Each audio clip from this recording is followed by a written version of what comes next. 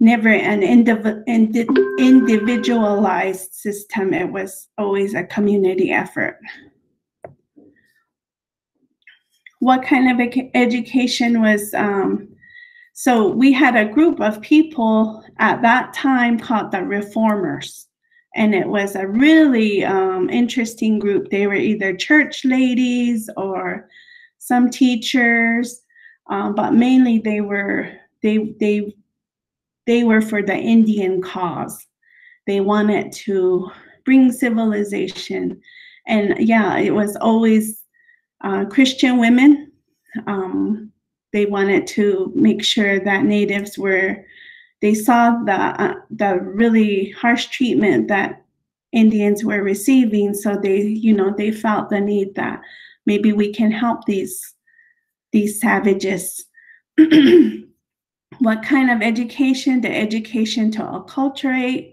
They focused on individualism rather than community, and Christianity to save the soul, and then citizenship training. It's kind of ironic that Indians had to work for it when we had already been here forever, and then all these changes were taking place, and then another change was to aim to become a citizen of the United States. In 1877, Congress built schools for Indians. The Reformers and Congress thought, well, this will be not such a bloody war as all the Indian wars had developed, but this is going to be a gentler war, one that's ideological and psychological, and it's going to be against Indian children. And so therefore the Reformers thought the creation of a Christian army to do this were going to be teachers within the Department of Interior. So this was the beginning of boarding schools, off-reservation schools. They thought that Congress and the Reformers thought if we can take a child away from their family, you're able to take away the savage ways. They won't be able to speak their language. It's better to train a child than an adult. That was the big message they wanted to put out. They tried to educate adults. I'm sure all of you have heard of Geronimo. When Geronimo was imprisoned in Leavenworth, Kansas, the men that were with him were sent to Florida, and they were in the Panhandle area, and it was an old like an army depot, and that's where General Pratt, he thought, well, why don't I teach them how to acculturate? He put them in uniforms. They would work the land.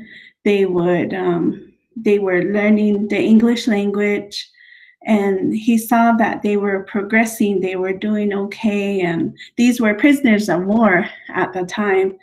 And so he took his idea to Congress, and he told them, you know what? There's a way to change these people. You gotta educate them, and you gotta be very strict with them and make sure they have a schedule. And so it was a real interesting time, because Congress and the Reformers thought, oh yeah, that sounds really good. So Pratt was the first one to come up with the idea to open the Carlisle Industrial School in Carlisle, Pennsylvania. And that was, it was a really far place for, I know that there were people from Laguna Pueblo, whose ancestors were sent off to boarding school in Carlisle. So there were Navajo people who were also sent from New Mexico and then Apaches. 1880, Chemawa, Oregon, to serve the West Coast. 1884, Albuquerque Indian School. So if you drive down and you always see Indian School Road, right? It leads down into 12th Street. So 12th Street and Indian School, 12th Street, Manal, the interstate, that used to be the former campus of the Albuquerque Indian School, which is now housing the Native American Community Academy. There's the one building left. But in front, you'll see the Indian Health Service offices, Indian Affairs, and then you'll see the Starbucks, and then Indian Pueblo Cultural Center. So at that time, 1884, probably 20 years later is when my grandmother went to school there. It was a big Indian school campus. They even had a dairy, a farm, which went westward towards, I don't know if some of you are familiar with SIPI, Southwest Indian Polytechnic Institute, off of Coors and Paseo. So that's why SIPI is there today. That's where the dairy and the farm was. That's a pretty long distance from 12th Street. So imagine my grandmother working the fields and maybe going to the dairy, and there were no cars around then. Maybe just one or two, but I doubt the Indian school had it. So most of the time, the students were the laborers in Indian schools. They were cooking their own food, growing their own food, and it was called a school, but most of the time they were being trained to become maids, servants, nannies. My grandmother, Margaret, she was a laundress. That's what she did at the Harvey Hotel, she said, before she got called back to Zuni. And when she lived in Zuni, she was one of the only fluent English speakers at the time. So she worked for the local trader there, and she was the nanny to their kids. St. Catherine's Indian School was a parochial school at the Santa Fe, also with the Santa Fe Indian School.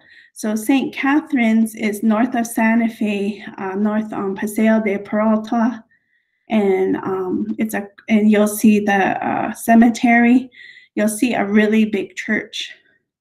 That campus is no longer in use. I think they're trying to have there's a big real estate thing trying to happen, but I don't know who's in charge of it anymore.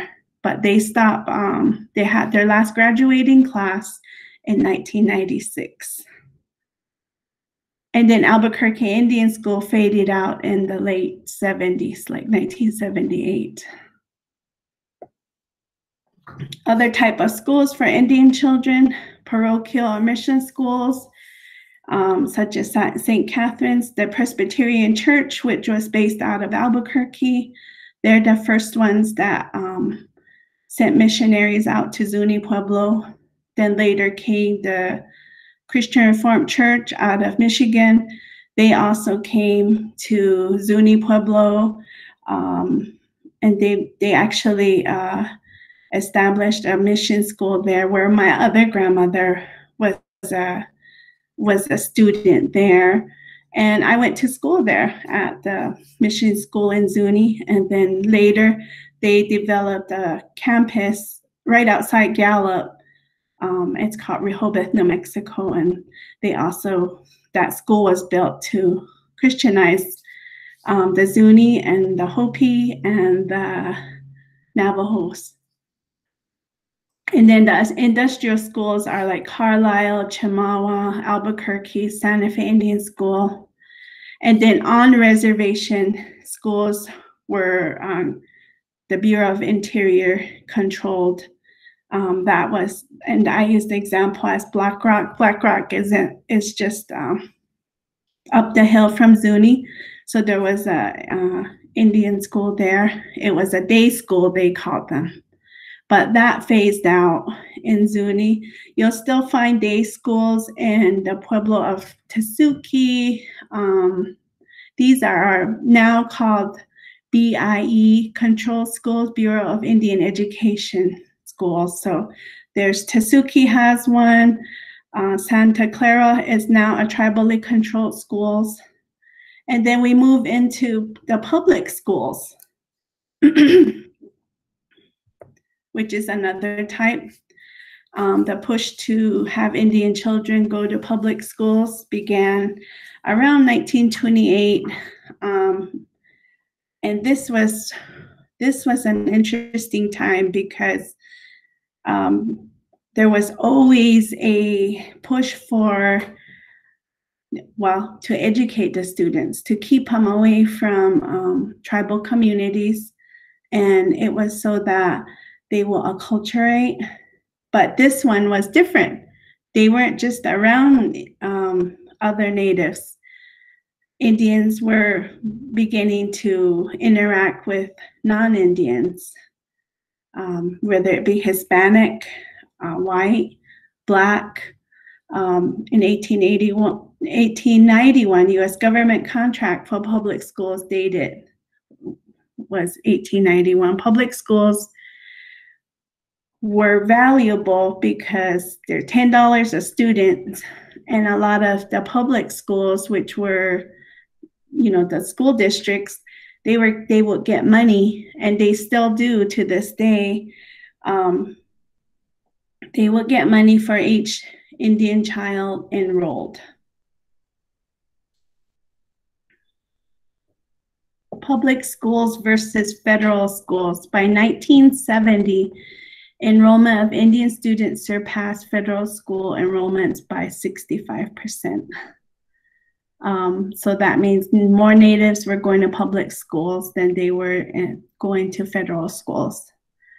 And federal schools meaning like boarding schools, day schools. And that's still going on today. You'll sometimes find an Indian child who has gone to maybe a reservation school, BIE school, and then maybe the family moves to Albuquerque and they're going to public school for the first time. So that whole school system the switching of schools is still occurring. So the Johnson-O'Malley Act of 1934 continues to be reauthorized by Congress.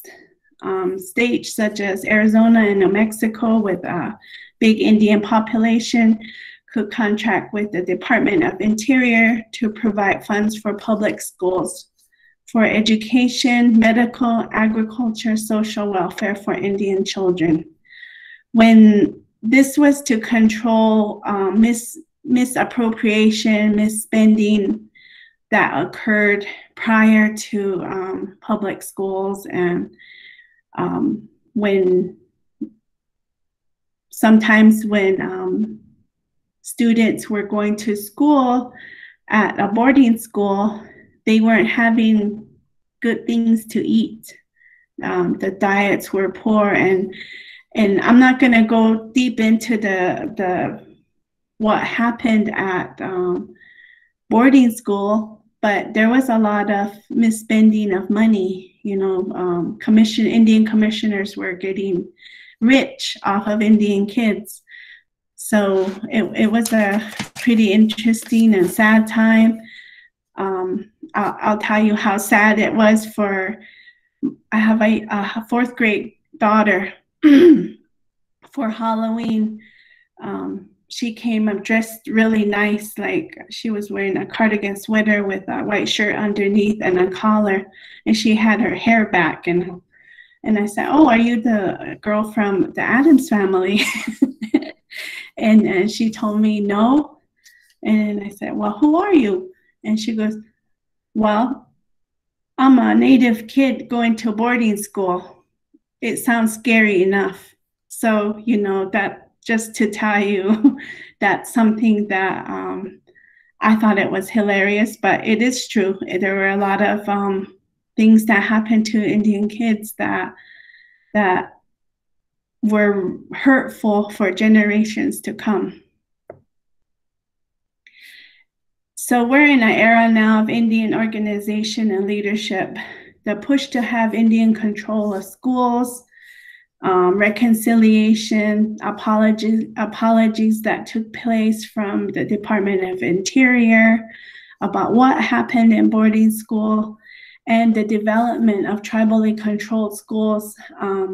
Isla del Pueblo has a tribally controlled school. So does Santa Clara. And then you also have charter schools popping up, like the Native American Community Academy just down the road.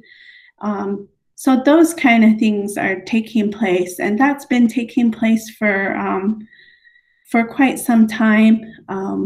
This was post self-determination era, 1970 forward, and Richard Nixon happened to be the gentleman who signed that into law. 1974, I believe it was, when he did the Self-Determination Act, which allowed tribes to, come back and take over your education, your everything, the organization of a tribe. So moving forward, education has gotten better, but there's certain things that are still questionable. So the Johnson-O'Malley Act, these funds were administered by the U.S. Bureau of Indian Affairs through contracts with public schools, such as Albuquerque public schools. And the schools have to submit an application with the Indian Education Plan, utilize an Indian Education Committee to administer the funds, and certify eligible student count. So that's still going on today. Final thought, why it matters. Indian education will always be unique historically, and each Indian student carries their own tribal history and educational story. And I don't know if some of you have Native students in your classes. Just think about them for a moment and think about how each student carries their own story. And I always use story because for Native people, we come from an oral background. And it's been a privilege to carry the stories that I've heard. And I also want to open up for questions if you should have any. But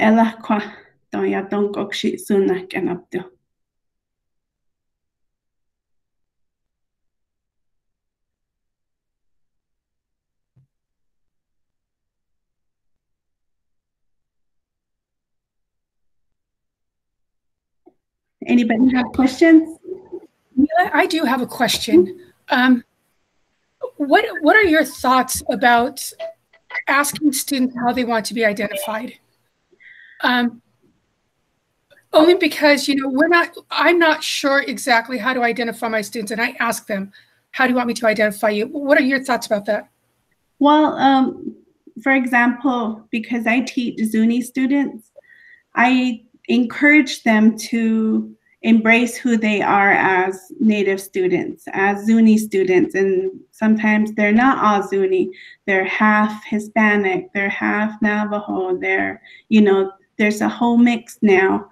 And I always encourage them, if your mothers are Zuni, in Zuni we have a matriarchal system.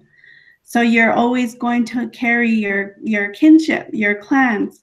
And when I teach my students to introduce themselves in Zuni, I want them to feel good about it. So I practice with them. I teach them how to do that. And then you get some students who are self-identifying. They'll say, yeah, I am, I'm Pueblo, maybe I'm this tribe and this tribe. But sometimes you get some whose families don't teach that. So it's really about maybe, so when I get those students, I contact families and say, you know what, I need to know because I'm teaching them how to introduce themselves. So when you teach them about empower, I like to empower my students, like at the beginning of the school year. I like to make them feel good about being Shiwi. Shiwi means Zuni.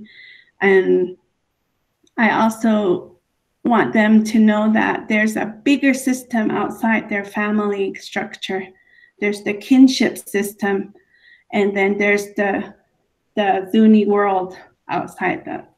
And then, of course, the outer world. And so I think if you can find out, maybe just ask them, oh, what it says you're this tribe, and if you guys ever are wondering, that they say, yeah, I'm, Native or whatever, there's a database that APS has, which Indian Education actually utilizes. And you can check it and see what tribes they're enrolled in. So that's another way you can. Good. Thank you, Mila. Mm-hmm. So that was a lot. I mean, I was thinking, what did I get myself into when I was signing up for this? But the reason why I feel that it's important for educators to know, especially within the school system, is sometimes you don't know that. Nobody teaches that as a requirement for teachers. And more our Native nations are getting bigger, so you're gonna, of course, encounter a Native child. And everybody has their own unique history behind them. And maybe parents have always, I find that Zuni parents here in the city, some of them grow up here in the city, and they're relearning their history later. So it's better to teach that early on. And I think that's where I come in and hope to, bring that connectedness back. It's important because when Native people who don't go through that process maybe are born and raised in the city, and then the parents one day say, oh, we're going to the reservation, that's a shock to them too. It can be opposite. They're gonna feel weird and left out, and I don't want that for any Native child. They should always know where their roots are. I don't want them becoming adults looking for their roots and saying, I wonder if I need to take the genealogical test or the blood test.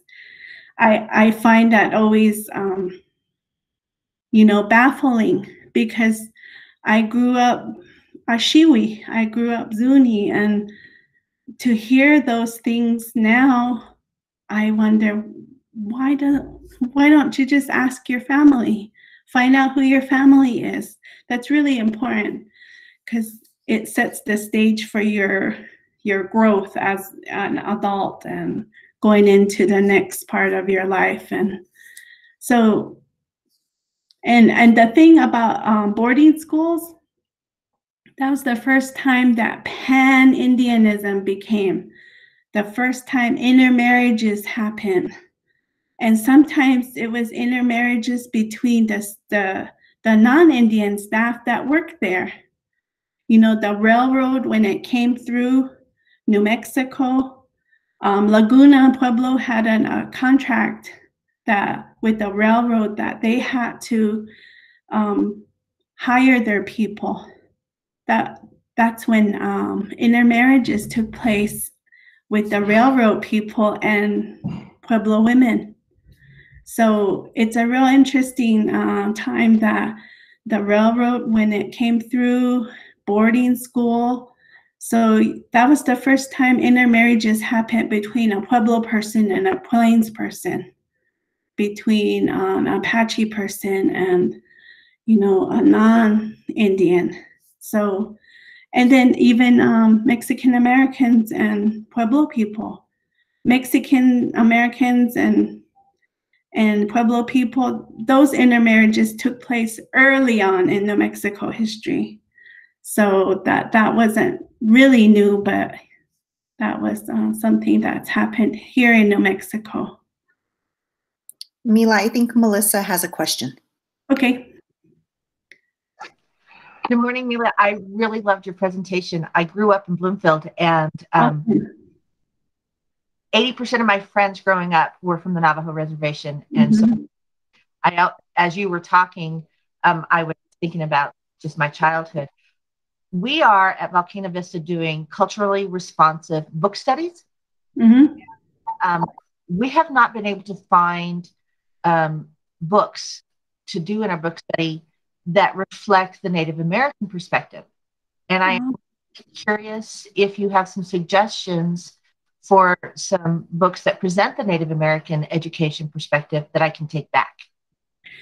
Are you looking for like long ago, or are you looking now? Because I'm familiar with, so when students were in boarding school, they had a publishing system. They would do newsletters. They would write newsletters, and some of them were really sad. Some of them were really funny, and it was really neat to read some of these stories. And I have a few books that cover the reservation. I mean, when boarding school, one called Boarding School Blues. This has a lot of story in it that were published from, and then there's letters that came from, I think it was Haskell. Haskell had a collection of letters. This is what I utilize a lot for, and then the education and American Indians. So a lot of these people have gone through UNM, and I can look to see what's current for, if you want to just email me and let me know. I can also send you, because my son has his own collection. He went to the Institute of American Indian Arts. So there's a lot of different, stories that are relative now. So there, a lot of them are also family history. I know Louise Eldridge, she writes a lot about that. There's a lady named Brenda Child who writes about that.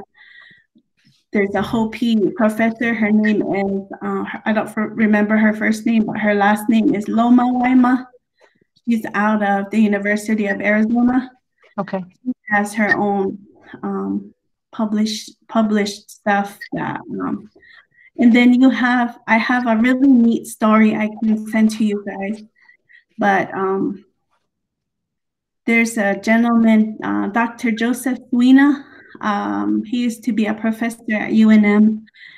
He's from Cochiti, Pueblo. And he wrote a really, really neat story that was published in a science journal or something. But it was about, he grew up with his grandmother. And it's a beautiful story about how she was his first educator, and then how he had to go off to boarding school in Santa Fe. And it's neat. But sometimes I notice that students now, these days, they can't relate to long time ago. Right. So it's important to have the other kind of stories. Okay. Yeah.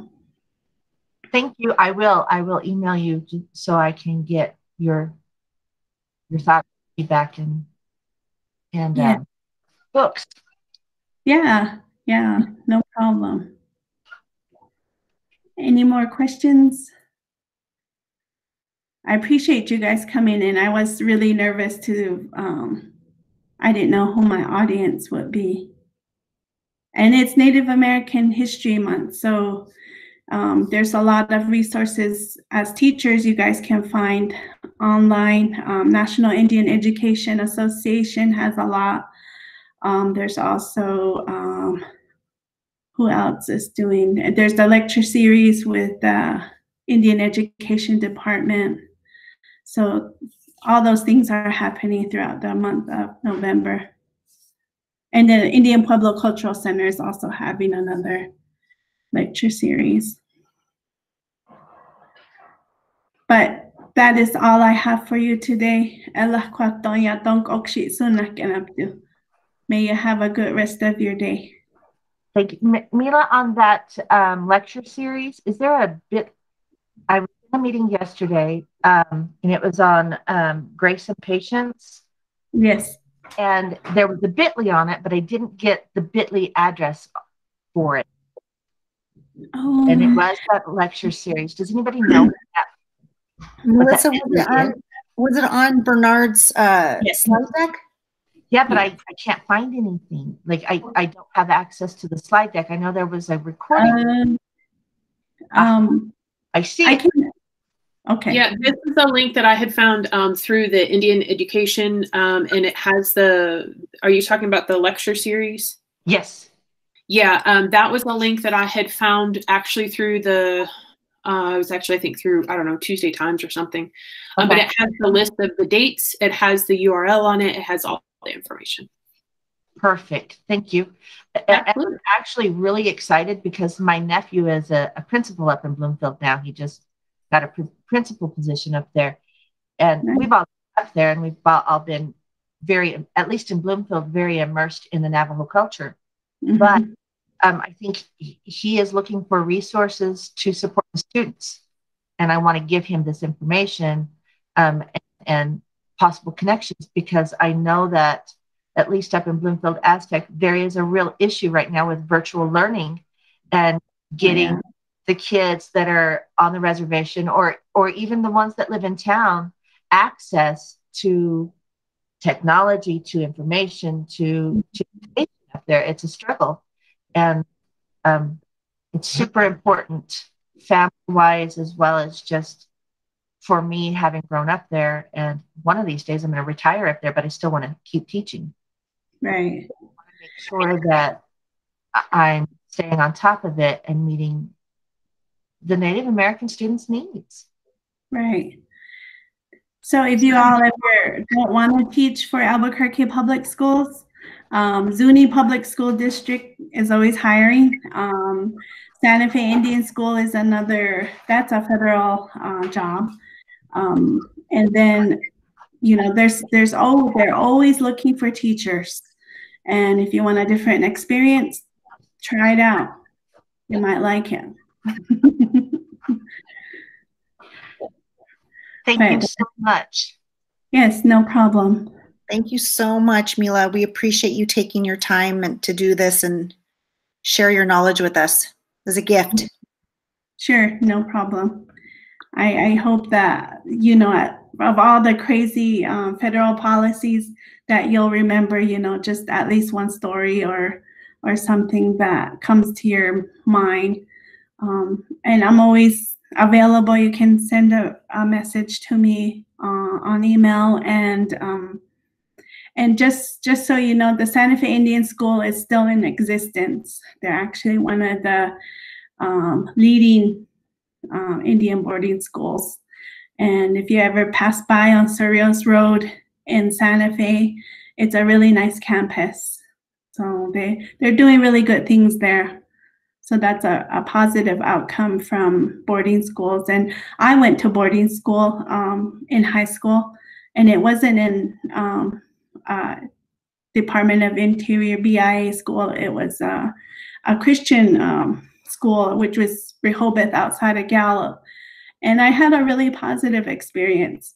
So it really depends on the type of boarding school. And I don't know, it just depends. I'm not one to critique it so much, but I know that there's generations of people who lost a lot, who lost their languages. And that's real sad, but I always, when I hear negative thoughts about boarding schools, I think, you know what? Not everyone had that experience, because I didn't. And then a lot of boarding schools, you know, created Indian leaders now. They're prominent leaders, and that's another positive that I can point out. So it just really depends. But thank you. I appreciate you all coming, and you guys have a good rest of your day.